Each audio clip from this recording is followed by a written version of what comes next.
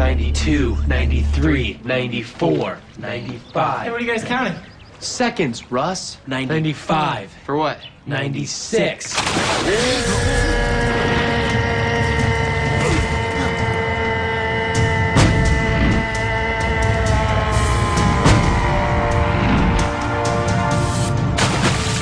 Whoa! 5 for 5. Wish I had a few good men like you, Beef. Thanks, Cap. Too bad you're the last KT standing, though.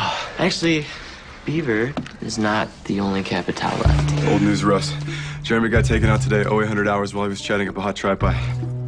Turns out it was a honey trap. Yeah, we all know what a talker Jeremy is. I meant me. I'm still alive.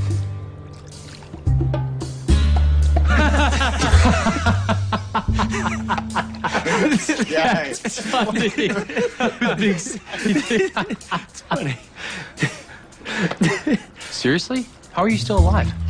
I don't know.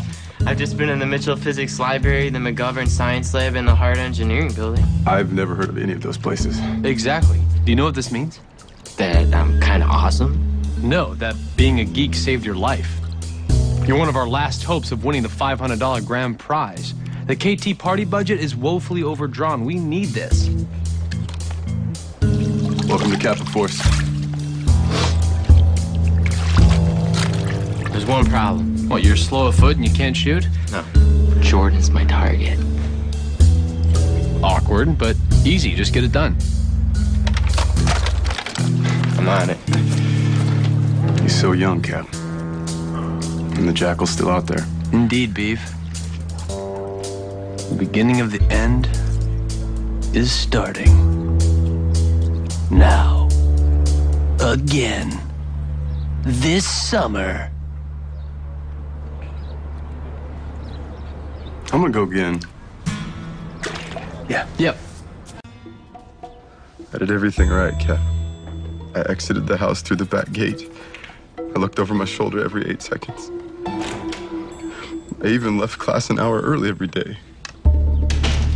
Aren't most classes only an hour long? What's your point, Heath?